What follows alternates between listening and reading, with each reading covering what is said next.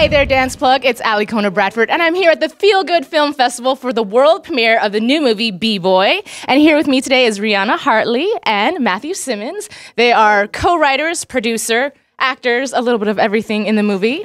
So tell us a little bit about the movie for those of us who may have not seen the trailer. I think actually that pretty much sums it up. You know, we're dancers ourselves, B-boys and B-girls. And I think what's great about this film is just like in hip-hop culture, you make the most out of what you got and you work together. Yeah. And we did it all and we had a great time. Yeah, we wanted to make a movie by dancers for dancers. So it's got like this gritty feel that everyone can enjoy. You know, people that are common folk, people that really enjoy movies, people that like to feel good, people that like to laugh, people that like to smile, and people that enjoy dance. So tell me then, what was the main goal or message that you guys are trying to send to your viewers? Like, how do you want them to feel after they see this movie?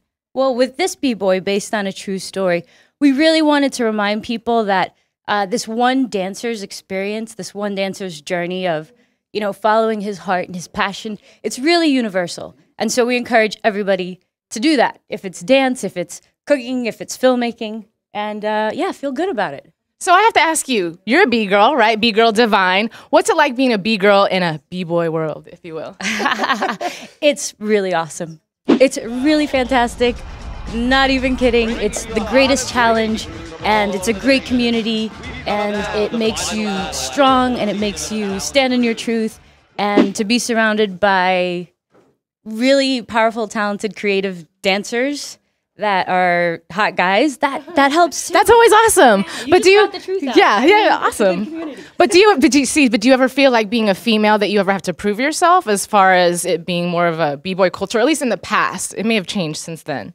I believe, yeah. Well, with anything, when you start out, you have to go through these different levels of facing your own insecurities or your own, you know, like self-limiting beliefs. And when you're surrounded by a bunch of powerful dudes, it's in your face, and you do have to step up to the plate. But in the end, you realize that it's really about overcoming your own stuff. And it doesn't matter about if it's a room full of guys or a room full of women or animals. It doesn't really matter. It's all about expressing yourself, and that's where the real strength and creativity comes from. Cool. And so, wait, I have to ask you, what's your role in this movie? Because I know you're kind of like the villain guy, right? Yeah, I play Bullet. If this was Karate Kid, I'd be Johnny, the bad guy, going for sweeping the leg.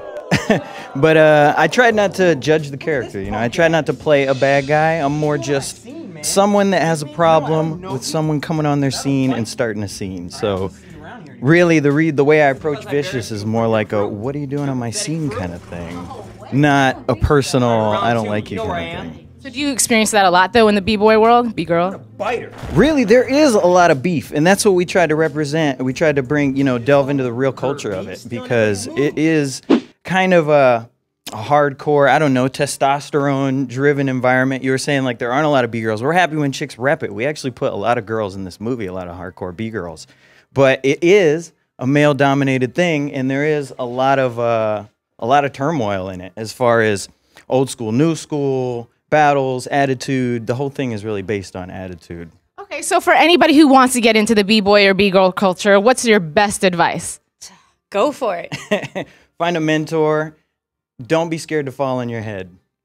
You do that a lot, right? Falling on your head? Cool. Well, where can people see this movie? Because for those of us who couldn't make it to this premiere, how can other people access it? Well, they can get more information on Facebook at facebook.com/bboythemovie.